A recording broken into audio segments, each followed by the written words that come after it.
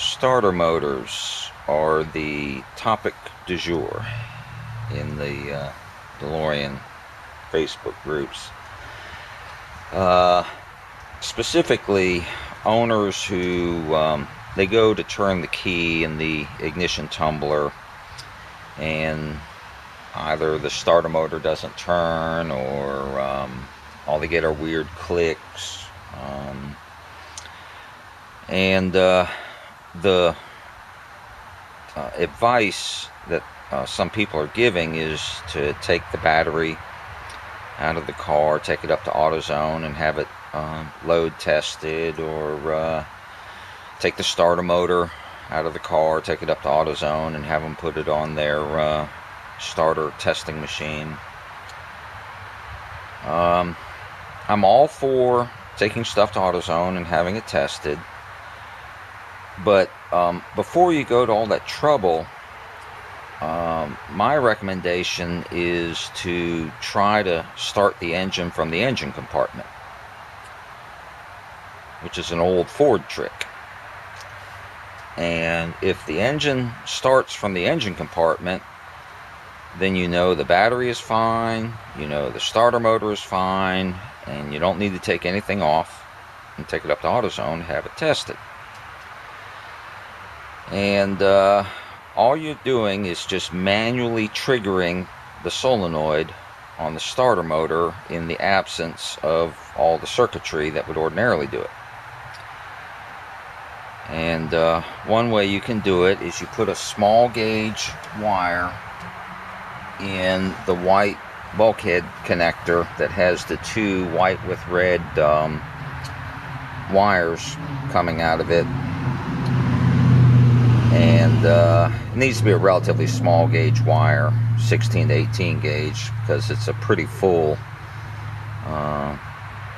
terminal already with those two wires hanging out of it. But just put a wire in there, turn on ignition obviously, and then touch the jump start post. If the engine starts, obviously the starter motor and the battery are fine.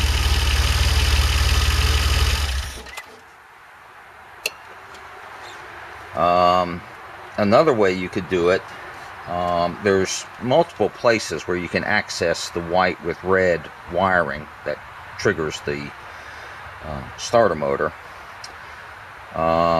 One place you could do it would be at the cold start injector. That's what this wire here is. I'm carbureted, so I don't have a cold start injector.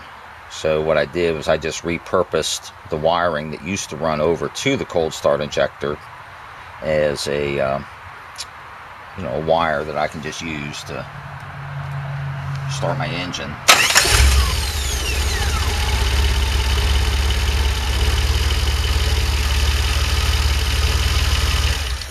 If you've watched any of my videos where I'm talking about ignition or whatever, you'll see that I use that wire to start the engine. You've also got access to that wiring at the thermal time switch on the water pump, and you also have access to it at the trigger wire, the blue with yellow trigger wire for the resistor grid bypass relay. Not the blue. There are two blue with yellow wires. One of them is what's actually powering the bypass, but the other one is the trigger wire that runs down to the solenoid. And unless you're running one of the starter motors where that trigger wire is on the downhill side of the solenoid, I think some of the real early starter motors, the trigger wire is on the same side of the solenoid as the wiring going out to the starter motor proper. But if you've got like an Eagle Premier starter motor or one of the others where they gang everything up on the solenoid trigger terminal, that would be another access point. But if you have any doubt, just use the cold start injector. I mean, that's definitely this wire, because that's what that wire is. So that's what I would recommend doing before you start taking stuff off the car and dragging it up to AutoZone. As mentioned, triggering the starter motor from the engine compartment is an old Ford trick. For many decades, Ford did not use starter solenoids that were attached to the starter motor, but instead mounted the solenoid remotely on the passenger fender, or sometimes passenger wheel well, but usually a passenger fender. So any old Ford owner knows how to do what I just showed you on the DeLorean, because Ford owners have been doing it for decades. This is my solenoid.